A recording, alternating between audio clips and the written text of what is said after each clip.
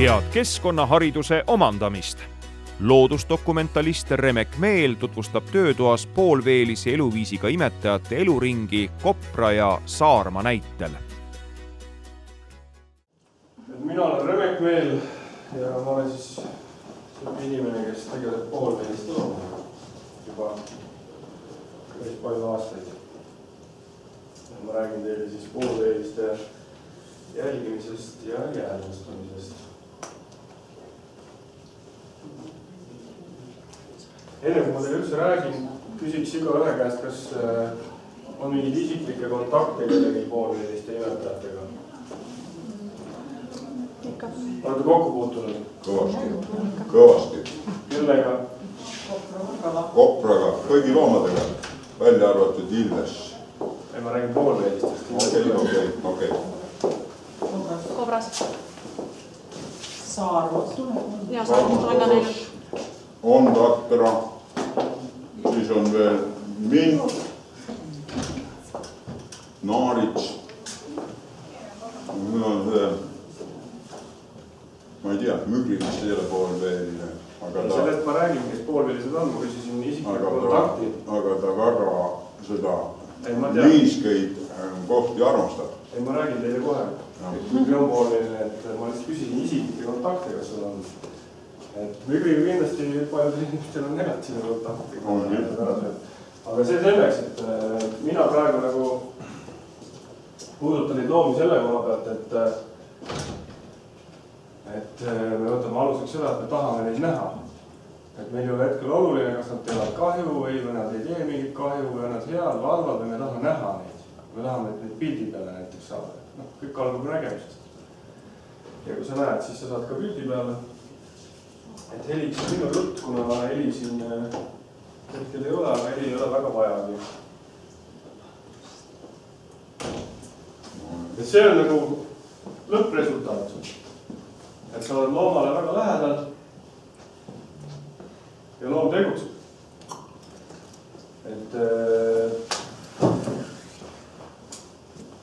selleni peaks see asi välja viima, kui sa tahad ühte poolveelist imetajat jäädvustada või jälgida. Jälgida on seda kindlasti samamoodi tore kuskilt lähedalt.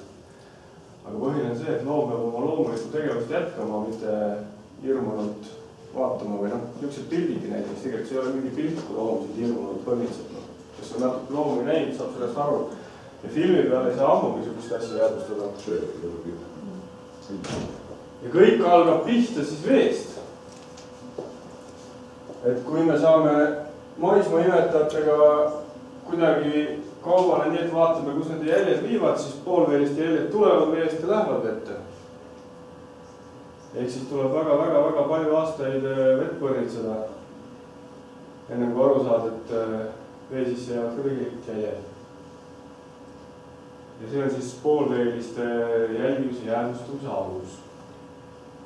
Ja nagu nüüd näeme, siin on koprad ümbritsetud veest. Kui nad lähevad siit kuhile otsast minema, siis jälgi maha ei jää, tagasi tulevad jälle ei jää. See iseenesest on väga imelik situatsioon, et tegelikult suurvesi on kobrastele liiga teinud. Kobrastel see kuhil on 3 meetrit kõrgem. Aga näete, kui palju veest väljas on. Koprad mitte ei ole kuhiles seed, ja nad istuvad seal otsast päeva. Ja selliseid situatsioone näeb väga halva. Aga näeb.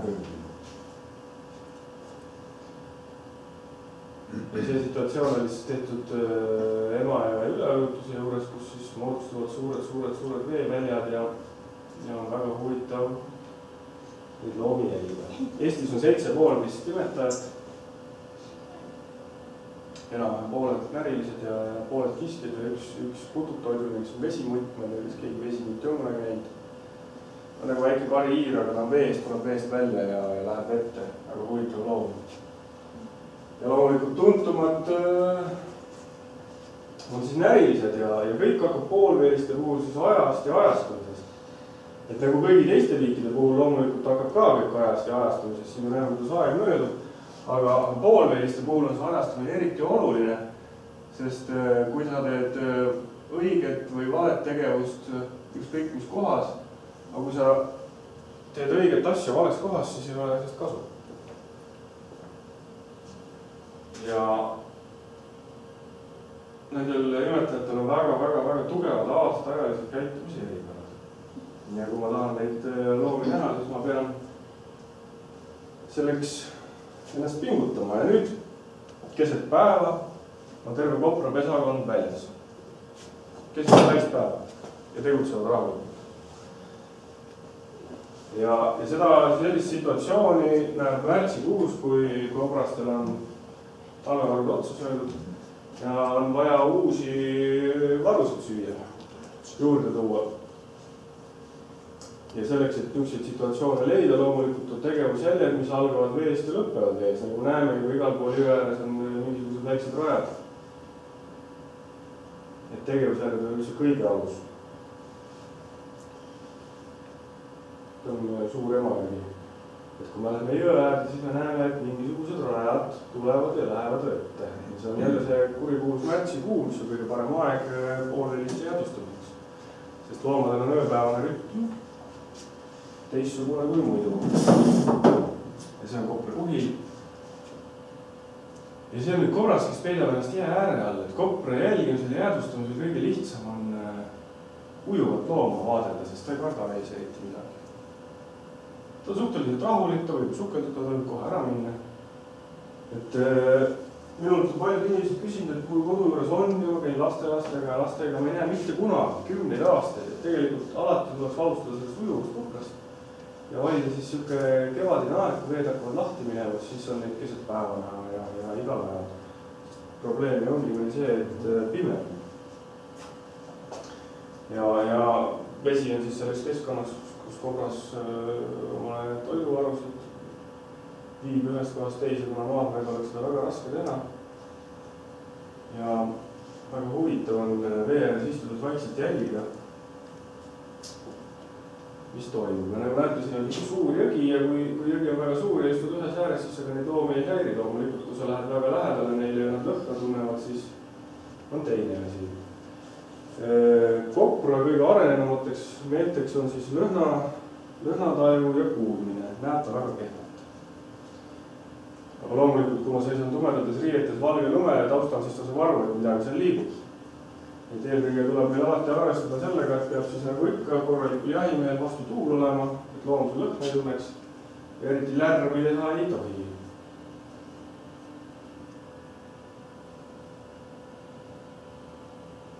Ja kui me siis oleme nendele reeglitele oma käitumise allutanud, siis koprad võivad ka vist väga lähedalt mööda ujuda, kui nad lõhna ei tunne. Ja kui me kiireid liigutusi ei tee, siis ta ei saa ka päris täpselt aru, mis koguse seal jõe ääres on, sest vee poolvelised imetad on lühinägelikult, kuna vee ja kaugnägelikkusega ei ole suht midagi teha, näevad väga lähedal.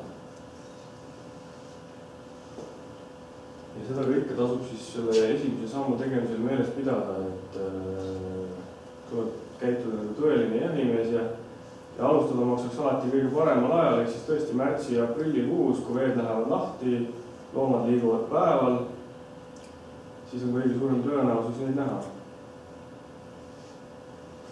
Ja järgmine etapp on jäädvustada või siis näha looma, kui ta tuleb veest välja. Kui ta tuleb veest välja, siis ta peab ikka väga kindel olema, et kõik on korras. Ja veest välja kobras nii naljalt ei tule, kui ta tunneb vähekenegi, et mingi oht võib kuskil varitseda. Ja kes siis kopraid jälgivad ja jäädvustavad, siis see on suur tahtmine, et saaks ujub kogu aeg, näed seda pead või pildist või filmida, et näed tõrvet suurt võimast loomu, kuidas tuleb veest välja. Ja kui sa juba selleni jõuad, siis on väga hea. Kobras on tegelikult tööloom, nagu te teate. Kõik poolveelised on tegelikult tööloomad ja niimoodi väga pimeduse piiril on loom iseenesest suhteliselt kihvt jälgida ja jäädvustada, aga meil tulevad lihtsalt piiril vastu, kuna pimedas ei ole eriti võimalik ilmida. Ja kui te tahate ka seda looma vaadata, siis pimedas näete ta ainult sukast pusto kogu kuskil. Ma ei tea, kas see on just eesmärk on ikka näha päevavalgis seda looma. Aga alati tuleb sellega arvestada, et kui inimene on algaja, siis pimedus on korras veel julgem, kui ta on päeval. Näiteks varakevadisel ajal, et siukse hämaruse piiri peal loomulikult ta tuleb ennast väga hästi, sest ta näeb pimedesse natukene paremini kui valges. Ja meil on jällegi võimalus talle natuke ligemale hiilida ja jälgida tema tegutsemist. siin nüüd tegutseb suur isane kobras, õhtul käib oma territooriumi läbi, vaatab, kus eilsed oksad pooleli jäid ja kõik kindlasti territooriumi tähistamas.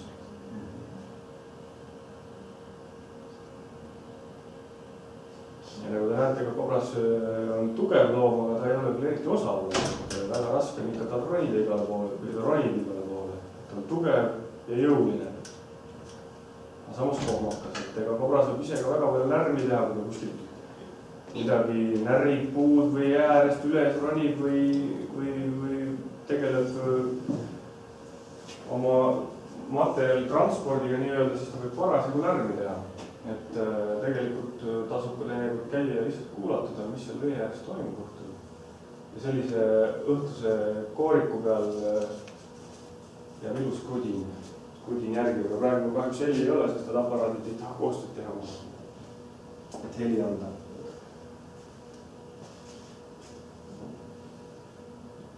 Kuidas ta oma territooriumi tähistab? Kuidas tähistab oma territooriumi näärme nõrega? See on siis see kuulus näärme nõre, mille pärast on aastatuhanded jahitud. See on ravi. Ja seda tähistamistoimingud viivad läbi siis nii emased kui isased.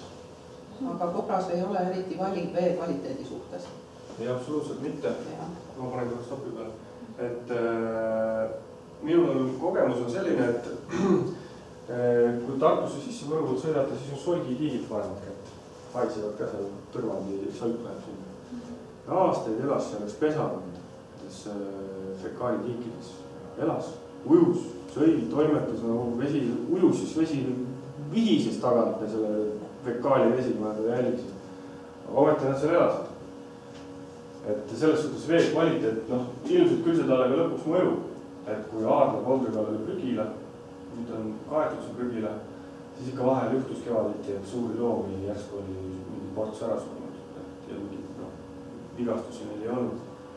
Teeks lõppkokkuvõttes temasse kõik akumuleeruvad need veetaimede mürgid ka, aga nii-öelda ta võib ikka tükk aega väga mustas vees toimetada, nii et mitte midagi juhtu. Ja kobras on loomulikult ka meie suurim näriline üldse. Kõige suurem kobras on nii 36 kilokanti, kes on siit kätte saadud Põlvamaalt. Selline juba nagu mingi kohe sama kõrg. Väga võimas ja tugev loom. Aga pärast kindlasti saab veel küsida, ma näitan. Järgmisena ma räägin siis sellest teisest närilisest ondratest, kes oli aastaid kadunud nii-öelda ainult paaris kohas Peipsi ääres, ühel pool Peipsit ja teisel oli väikesed kohad, kus ta elas. Korraga oli teda võrdliigi, kui ta sisse toodi Eestit pea 100 000, siis ta kadus ära ja nüüd uuesti ta laiendab oma levikut. Ondatra kah teeb kuhilaid ja ujub nagu kobras vees ringi, aga Ondatras on selline paarikilone ja pisikene loom, kelle saba ei ole lapiku ega teistpidi. Kopral on niipidi lapiku, Ondatal on teistpidi. Ja Ondatrat tuntakse ikka nende pisikeste kuhilate järgi, mis on tehtud taimedest. Loom on iseenesest tore ja huvitav. Kui mina olin väike, siis oli neid palju, kui ma sain suureks, siis polnud enam kuskil neid. Ilmselt kui neid oli palju, oli probleem, sest oli kunagi liik Põhja-Ameerikast toodud. Aga praegu ilmselt temast enam sellist probleemi ei teki kui kunagi, kuna on vaenlased õppinud teda sööma ja ei ole sellist plahvatuslikku levikut, et juba 2005 aastal Tartu juures olid Ondatrad väljas ja praegu on aasta 2013 ja seal neid on, aga mitte ta ei ole plahvatuslikult levitseda. Ja Ondatra on siis peaaegu puhtult taimtoidul, kui mõned karvid ja vähid võib ka vahest nahka panna. Ja selle looma jälgimisega tuleb kõigepealt aru saada, kus ta elab. Ja kõige parem siis nende väikeste kuhilate järgi seda teha ja nagu me näeme, jälle loom liigub päeval ka. Ja see on nüüd teine hea aeg, siis kui esimene lumi on maha tulnud, aga kui esimene lumi on maha tulnud ja päeva tsükkel hakkab minema lühikeseks ja valge aeg, siis enne seda tugevat jäätumist loomad üritavad ka viimast võtta. Koprad vähem, aga Ondatrad üritavad küll vähegi kui võimalik veel ringi ujuda ja oma asju ajada. Ja siis saab ka nende loomdega täiesti päise päevana tegeleda. Ja nagu te näete, taime juured lähevad väga hästi sööbiks. Seal, kus on palju maailmas, tekitab ka muidugi probleeme.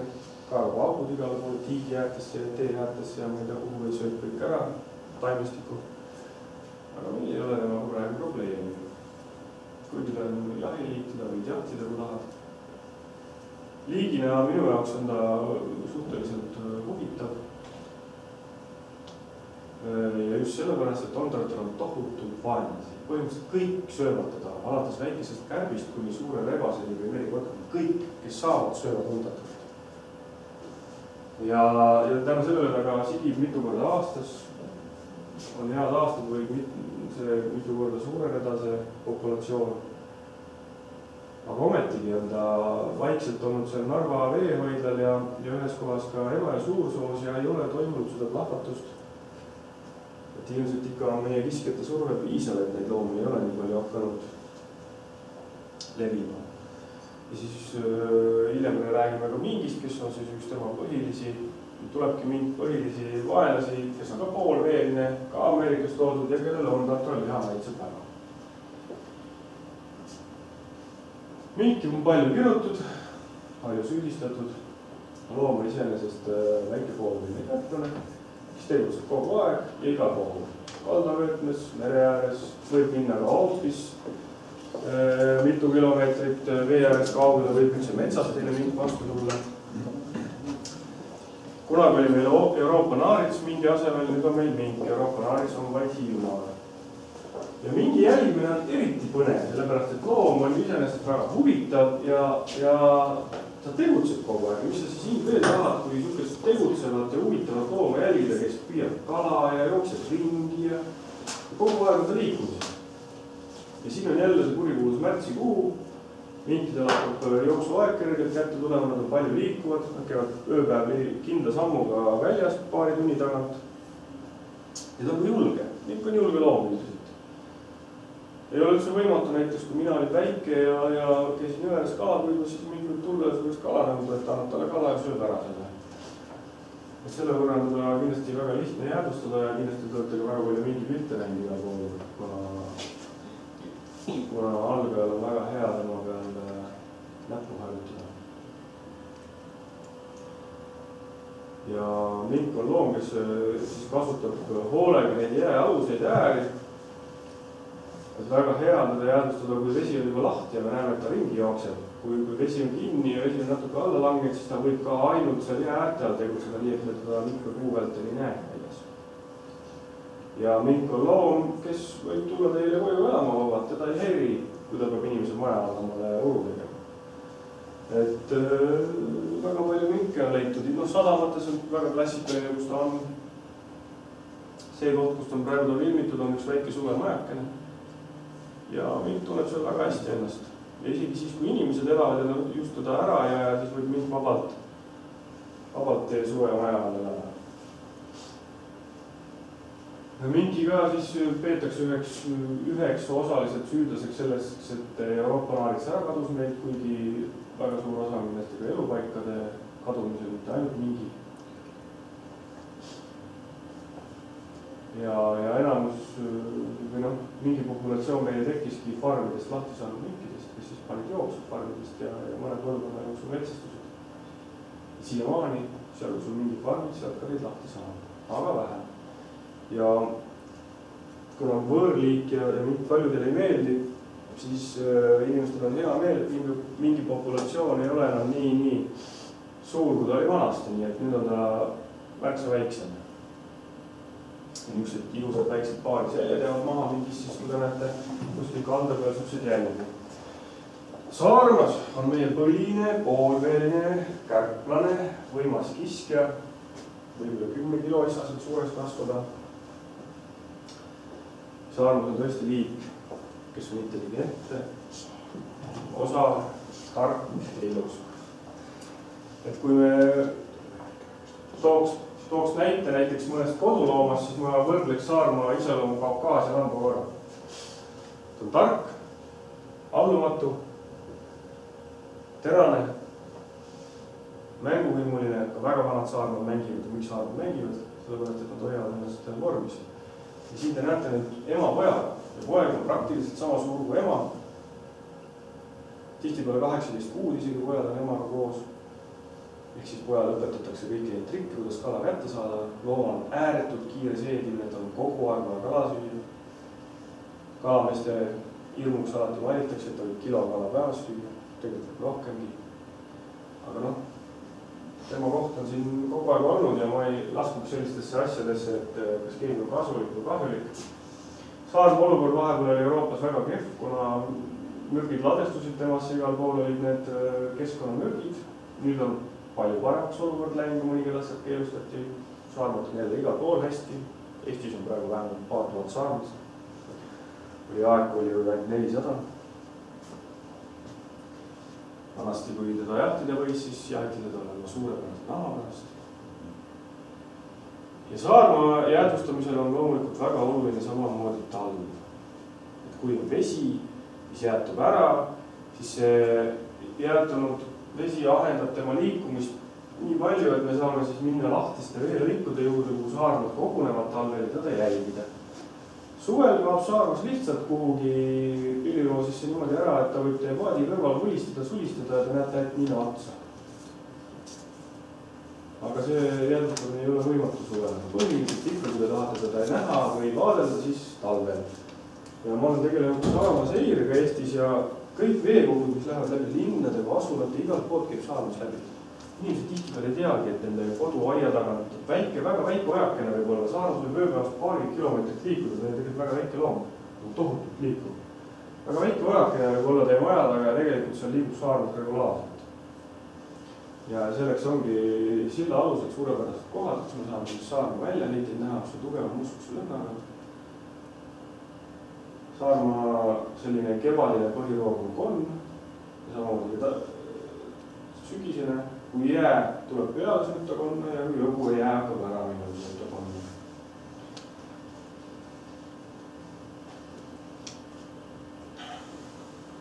Saarmast võiks hästi palju rääkida, kui teate, vanasti olid metsavaid, kellel on isikliku saarmad. Saarmas oleks kodus, tõi kala ja käitus nagu pereliige, et saarmastel on võimalik igasuguseid asju selgeks õpetada. On võimalik selgeks õpetada, et mine ja too mulle üks kala. Ta läheb, kui ta on kõht täis, läheb, võtab kala ja toob sulle selle. Samas on loom väga hell, et kuna isendid saad suguküpseks alles 3.–4. eluaastal, siis ja palju saab neid hukka, näiteks autoteedel või kopra raudades või kopra jahil, siin on suvine või sügisene Saarmas. Et siis tegelikult Saarma suremus on küllaltki suur Eestis ja tihtipeale arvatakse, et no neid on nii palju, et kurat nüüd peaks jahtima hakkama, aga tegelikult see asi ei ole nii hull. Et Saarmaid ei sigi juurde nii palju ja ta on väga tundlik. Ja loomulikult on tippkiskja, kogu veestika tippkiskja. Ja tänu sellele siis akumuleeruvad temasse ka kõik ained, mis veelis on. Nii et kui on meie vesi korras, siis on seal saarmad. Kui meie vesi ei ole korras, siis seal saarmad ei ole. Hakkab kohe vähem. Pildiga saame meil läbi. Nüüd ma ootaks küsimusi ja vastaks küsimustele ja vestleks võib-olla eraldi mõnest liigist, kui teil jäi midagi hingele kripeldada. Näidan ma vesimutt ja müügri, kuna müügri jäädvustamisega ma ei ole tegelema, kindlasti ei ürita tegeleda vesimutti. Looduses on üldse väga raske jäädvustada, et vesimutt püütakse kinni ja pannakse akvaariumisse, sest ta on väga väike ja väga liikuv ja enamasti on kogu aeg vee all.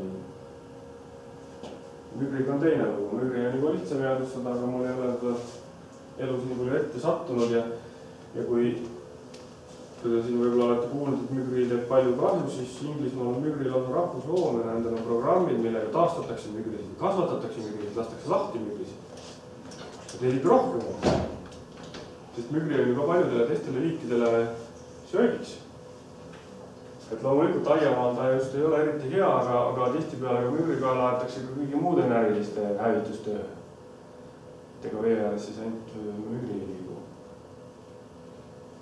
Ja müügridel on ka oma arvukus aastad, mõni aasta on neid palju, mõni aasta vähe. Tegelikult Eestis puudub absoluutselt igasugune info selle kohta, palju neid müügrisid on ja kuidas üldse neid käsi käib. Viimased andmed olid siis, kui röövlindude mehed vaatasid, palju röövlinnud müügrisid sõid ja need on ka ainukesed andmed, mis üldse meil on. Aga ilmselt, kuna meil on müügrisid, siis näitab, et kõik on korras veega ja keegi teine liiga ei tee.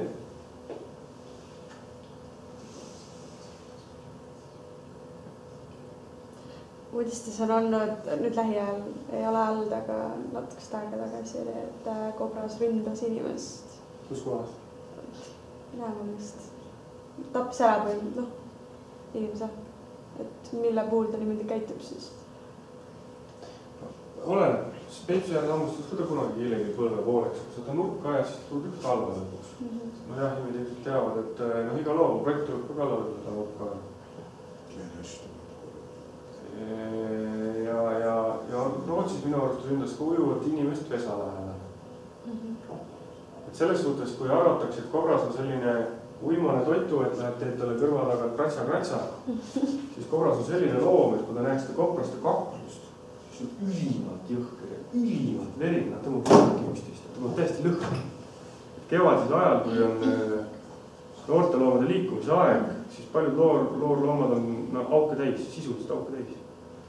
Sest iga territooriumil rünnatakse neid kogu aeg. No ma olen näinud taksi, kelle kallal on kobras käinud. Taks, aga mine tea hundikoer, kelle kobras lõhki.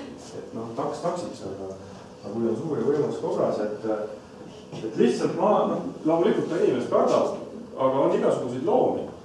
Et ma kujutan ette, et kui inimene kuskil ujub, siis ei oleks ta, ma ütlen, Rootsis oli, et ujuvad inimesed ründust kuhida lähedal. Eks ta siis olid pojad ja ema koprad on sama aktiivsed kui isased koprad. Seda ei maksa arvata, et isased ründavad, emased istuvad ja kasivad poegi. Emased samamoodi ründavad ja kaklevad üksteisega. Ja tähistavad territooriumit, et ilmselt siis inimene sattus koprale vales kohas ette. Küll ma ei ole kuulnud, et koprad marutaudis oleks, nii et ju see pidi olema ikka siis mingisugune situatsioon. Ja loomulikult on ka erinevaid loomi, nagu kõigi, nagu inimeste puhul on julgeid ja on argu ja on lolle ja on tarku, on ka väga imelikke koprad. Näiteks mõni noor kobras siin samaski siin Otepää ümbruses Valgjärvel ükskord tuli tiiki ja ikka ei tulnud tiiki. Ta ei olnud kuhugi minna, ta tuli tiiki, ta pidi inimesega ära harjuma. Ta harjuski inimesega ära ja seda võis ka põhimõtteliselt kukla tagant sügada. Ja kui siuke loom näiteks ka Venemaal võib-olla inimesega harjunud loom oli, siis see piir on nii õhukene, et kui loom, kes tegelikult peaks kartma inimest kui kiskjat ja kui ta ikkagi seda ei karda ja kui ta ükskord saab suureks ja kaalub näiteks 30 kilo ja selline suur võimalus kobras, siis loomulikult võib juhtuda, et sul tuleb valele ette ja siis võib rünnata siin. Mind on jalast hammustanud kobras saapast. Aga selles suhtes ma ise provotseerisin, et ma ei süüdistanud ennast. See oli noorena. Televisioon kunagi tahtsin filmida ja ma mõtlesin, et ma takistan kobrast oma auku inimest, aga see oli rumal. Et nii ei tohi teha. Ja samas mulle rääkis üks vana prantslane. Prantsusmaal on kehvasti, nüüdest on rohkem seal kopraid. Ja väga austavad kopraid ja tema kobrast meeldib väga õunad. Ta on õuna hullu. Kus lõunarõõmus on tahes sööb kõik õunad. Tulevad su koduaeda, kui sul on jõeres ja söövad ära. Tema ise õuna koprale kogu aeg väiksest saati. Ja esialgu pani kaugemale ja kobras tuli. Ja lõpuks ta dresseeris selle koprani ära, et ta pani omale suhu õuna ja kobras tuli võttist ja suust ja läks minema. Ta hästi metsik kobras, loomulikult ilmselt maja juures kuskil. Et kindlasti on võimalik kobrast ka nagu kodustada, aga selle kui mitte kodustada või inimesega harjutada, aga see on kindlasti suhteliselt raske, sest ta on ikkagi näriline, kellel on oma kindlad asjad, mida ta teeb ja ega ta kunagi Fred Jüssi võrdles väga hästi, kui nad tegid mingit filmi ja olid siis hundipojad ja oli kellegi kobras, kellegi lätlase kobras. Et hundipojad tulevad sulle ligi ja või näiteks saarmupojad ja niisugused toredad, et kobras lihtsalt lasti lahti, läks vee alla enam välja ei tulnud. Siis 15 minutit oli veel, mõtlesid, kord nüüd uppus ära sinna. Siis lõpuks oli kuskilt välja tulnud. Selles suhtes oli täiesti kodustatud kobras, aga tallest inimesest ei olnud mitte midagi. Nii et loomade see maailma nime. Aga kui juba kodustamist rääkida, siis Saarmaa puhul on palju saarmaid, kes inimeste juures on üles kasvanud. Ja mul on oma kogemus sellest ja ma mõtlesingi, et Saarmaas võib täiesti kuival maal elada. Ta oli meie majas mingi 4-5 kuud. Käis, meil oli väike tiik, seal käis võttis kala, aga ööseks nõudis tuppa. Ta haukus hästi kihtit ukse taga. Ja ta haukude viisistab ja ega vett nad ei vaja ükski elamuseks. Nad vajavad vett ainult keskkonnal kus liikuda, midagi veda. Nad on nii nimetajad, sooja verelised. Ja nad on ju väga puhtustarmud. armastavad ja sooja ja kuiva armastavad. Kui te mõtlete, et poolveini imetaja on niisugune räpane ja märg ja must loom, ei ole. Võtke kopra kuhil lahti, siin on tõmmatud pikki puud, on niisugune vill tehtud, mis on jumala kuiv ja siis nuusuta seda, see on nagu mitte mingid hais või midagi, on väiksed pojad, kui tulevad, on niisugune pesa sinna tehtud, kõik on nii kuiv. Ma ei tea, pool oma elus kobras kulutab enda kratsimisele ja puhastamisele ja kasimisele. Et karvastik loomulikult vett peaks, aga üldiselt on väga-väga puhas ja väga-väga korda ja soovist ja puhtust armastav loom. Selles mõttes, et need, kes ikkagi puhastite reovetiikidesse lähevad, et need on siis nii-ütelda asotsiaalid. No võt, ei, seda asotsiaalsus, see on suhteline, see jälle oleneb kõik sellest, kui palju loomi on. Et kui loomi on vähem, siis on elupaiku, mis sobivad paljude jaoks. Et selles suhtes tõesti, et kui ta peab minema ebasobivasse kohta, siis tal ei ole enam ruumi, tal ei ole mitte kuhugi minna. Ta ei ole just asotsiaalne, aga tal magusaid kohti jätkunud. Ja nii on kõigi liikidega, et kui neid saab väga palju, siis magusad kohad võetakse ära ja siis tuleb neil minna veidratesse kohtadesse nagu linnatiigid ja kodutiigid ja nii edasi.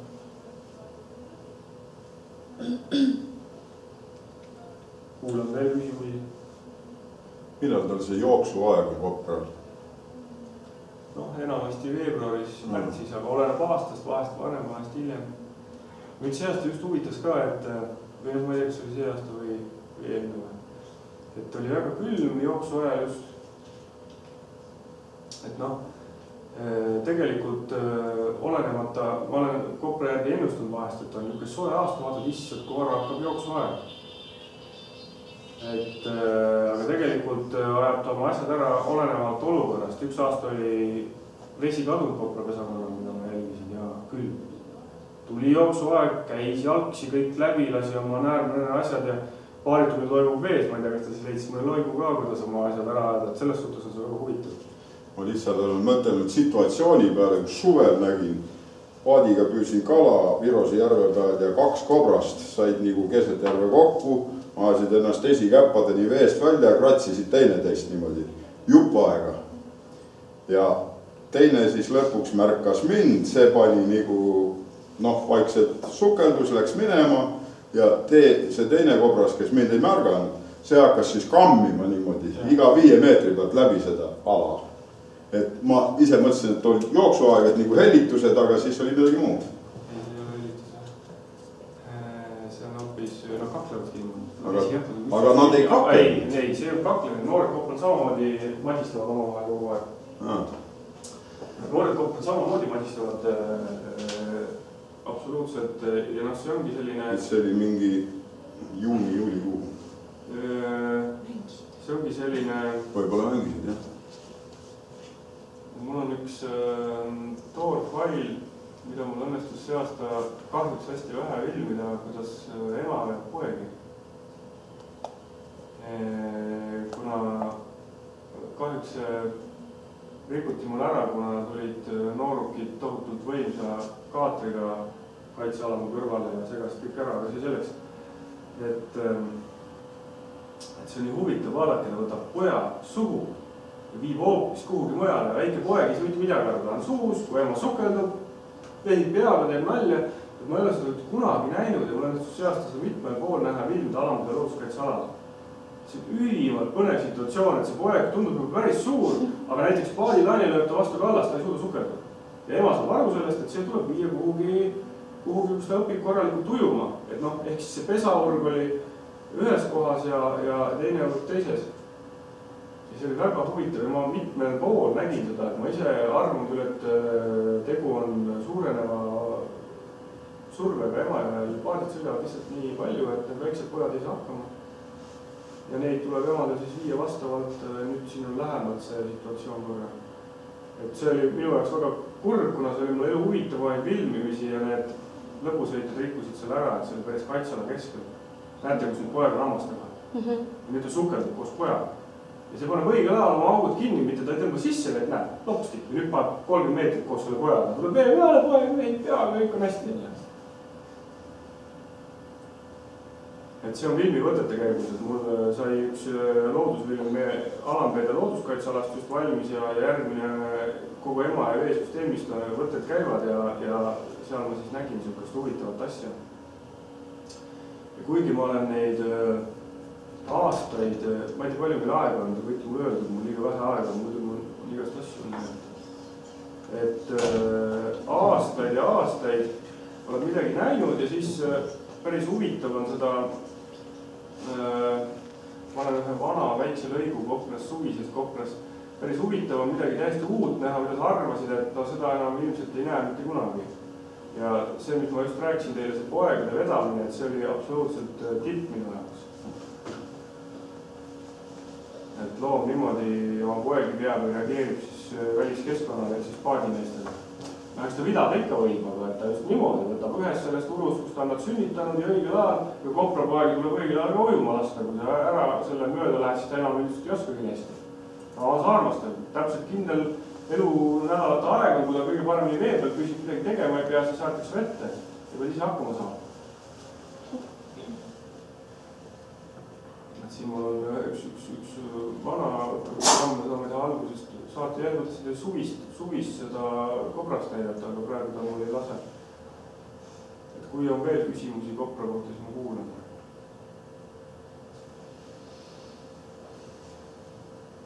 Siin mul oli ka kuskil üks võitluse koht, aga see leier ei jõua järgi. Et veel nende võitluste koha pealt nii palju, et noored koprad ju elavad ema juures ja isa juures mitu aastat ja nad on juba päris suured kuna täna näevad. Ehk siis tuleb proovida kõik kaklemised ja kõik asjad läbi. Hiljem ta peab suutma teistega võidelda, kui ei ole oma vendadega niimoodi veest välja ajad, käppadega kinni võttud ja murdnud, siis ta ei saa.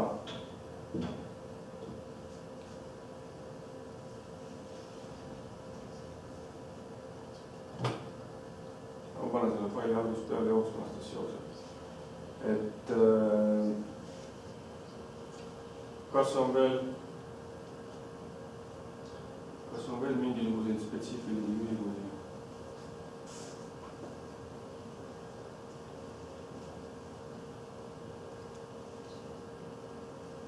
Ei saa seda, las ta olla. See, mis vaja, see on ära näidata. Et kus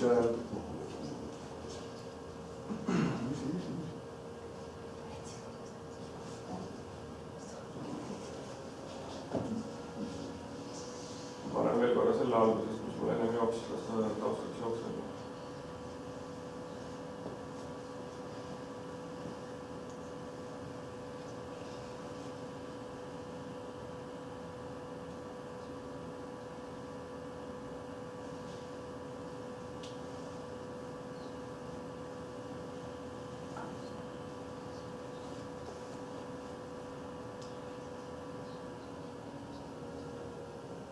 Ja ka see konverentsi koht on väga mitmetähenduslik, et kuna Otepää ümber on selliseid väikseid lohukesi mägede vahel väga palju, siis siinsed koprapesakonnad on väga mõnusalt vaadeldavad, kuna nad ei saa eriti kuhugi kaugele ära ujuda, nad peavad oma selles augus siin istuma. Ja sellises kohas on ülimalt hea neid vaadelda. Sest suurte jõgede ääres, näiteks nagu Emajõgi on see laia jõe ääres mõni kilomeeter territooriumi pikkus. Pikemate jõgede ääres võib see territooriumi pikkus olla lausa 5-6 kilomeetrit, mis on sellised kiirepoolmelised, et seal on juba märksa raskem jälgida seda kobrast, kes tuleb ja ujub õhtul teab kui kaugele. Aga siin ümbruskonnas, siin sa lähed ainult sinna augu äärde ja istu ja oota ja kõik toimub. Väga hea koht on see Lõuna-Eesti. Minu pool-Eesti jäädustada on see eriti hea koht.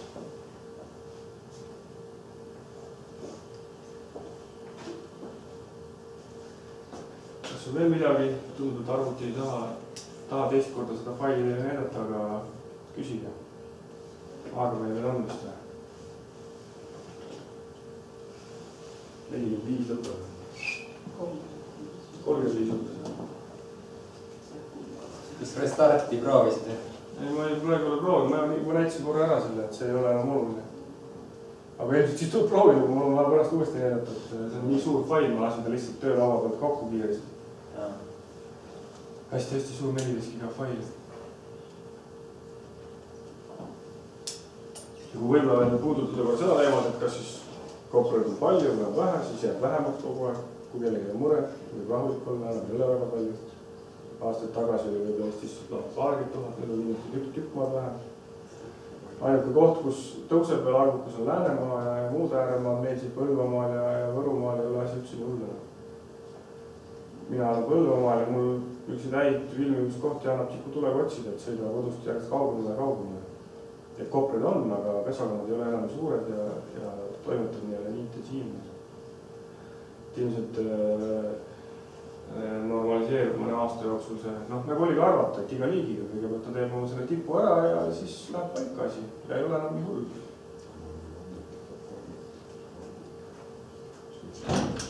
Ja seda, kui palju meil on neid väiksemaid kärped, siis näiteks miikri seda ei tea keegi. Ta võib ainult keegi oletada, aga ta ei tea seda. Nende puhul vaadatakse siis lihtsalt seda trendi, et kas on rohkem või on vähem. Ja võib-olla poolveelistest me ei puudutanud küll seda liiki nagu Euroopa naarits, aga naaritsat meil ei ole.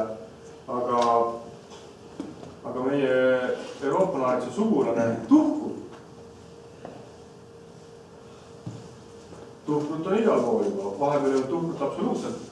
Et tuhkur näiteks võib käituda täiesti nagu poolveeli nimetaja. Ta võib ujuda, ta võib konni püüda, ta võib jõeres elada nagu mink. Ja kui nüüd ringi sõita, ma ei tea, kas teie sõitis vaatate, kes on tee peal alla jäänud, aga see on väga-väga hea moodus saada teada, kui palju mingeid loomi on. Kui hakkab näiteks see aasta ma olen neid tohutult tuhkruid teede peal alla jäänud, järelikult teed on rohkem. Samamoodi kõigi teiste loomadega. Et see võõrliigi mingi taandumine siis ilmselt on aidanud selle tuhkru laienemisele kaasa ja tuhkur on meie oma liik ja las ta siis olla. Et tegelikult on väga positiivne. Ja omal ajal tuhkur elas enamasti nende metsakarjamaade ääres ja tuhkur annab ka Euroopa naaritsaga hübriidi. Et see on väga-väga põnev. Väga põnev, et on loomajas lausa üks hübriid olnud, kes oli tuhkru ja Euroopa naaritsa hübriid. Et vanal ajal, hallil ajal jumal teab, mismoodi need asjad käisid, kui oli palju tuhkruid ja palju Euroopa naaritsaid. Ja Euroopa naaritsa teemat veel korra puudutan nii palju, et Euroopa naarits siis praegu on meil Hiiumaal, taheti teda Saaremaale panna, aga sealt vist nad söödi ära kõik, kui igatahes neid Saaremaale ei saanud olema. Ja praegu siis Euroopa naarits ongi Hiiumaal ainukesena, et kogu Euroopas teda on väga vähe, mõned populatsioonid on säilinud. Nii et meie Eesti võime siis olla tohutult uhked selle üle, et meil on Euroopa naaritsa populatsioon, mis on küll väike ja siis loomaaias on tohutu suur korralik siis Euroopa naaritsate paljundus, kus tuleb siis kogu aeg peale seda looma kogu aeg ja saab kogu aeg lahti lasta. Ma ise kunagi osalesin nendes lahtilaskmisprojektides ja monitoorimistes, et jälitasime naaritsaid, kes olid siis saatjad kaela saanud omale. Ja väga põnev on vaadata, kui üks noor poolvene loom siis hakkab looduses hakkama saama ja vahest läheb sassi, vahest paneb hoopis kuhugi metsa ja mõnda talveõue juhtub ja süüakse ära. Ja siinsamas Põlvamaal mõni aasta tagasi üks Soome, ma ei teagi, mis mees ta oli, ilmselt jahimees leidis surnud Euroopa naaritsa ilumetsast. Ja keegi täpselt ei tea, kas ta ikka leidis selle sealt, aga ega ta naaritsa oli, pärast sai seda kindlaks teha, et tal oli vist ajakirjaniku moodi ka, võib-olla siis ei tea igatahes. Ja üleeelne sügis oli meil väike siuke uuring seal allapoolt Värskat siis ilumetsakandis Rebasema aja, et tõesti tegime elus püügi seal, Tiit Marani projekt oli see, mina siis aitasin kaasa ja seal oli ikka puhtalt mingid. Et arvati, et äkki Venemaad sisse tulnud, sest Venemaad võib kõik asju tulla. Siis kui 2006 aasta oli väga vähe ondatrat, siis mina nägin Piusa jõe sillal ondatreel Venemaa piiri lähedal seal Lindvarakandis. Ja nii ondatreel, täiesti korralikud jäljed ja käinud ja kust ta siis sai tulla, kust sai sinna? Ikka Venemaalt. Ja kuna arvati, et Venemaal on see populatsioon säilinud seal natuke Eesti piirist ülespoole minna, aga lõpuks tuli välja, et venelased kogu ütlesid, on, kõvasti on. Siis öeldi, et no püüame mõned kinni, et kus siis on, sest veel ei olegi Euroopa näitsid seal. Et noh, selles suhtes on need igasugused asjad kahtlased, kui te kuulete, et keegi näeb ahmi kogu aeg kuskil ja enamasti Eesti ahmid on kõik hoopis käärnik koerad. Et igasuguste eksootiliste liikide nägemisega ennem ei saa kindlalt öelda, kui sa seda liigi võtad ja käega katsud. Kui maha tead, jah, see on paraku jah. Aga nagu te kindlasti teate, viimasel ajal Eestisse on saakarid ilmunud, et kõik on võimalik. Kui juba Eestisse niisama tulevad saakarid, siis võib siia kõike tulla. Et seda siia maailma keegi ei tea, kus nad tulnud.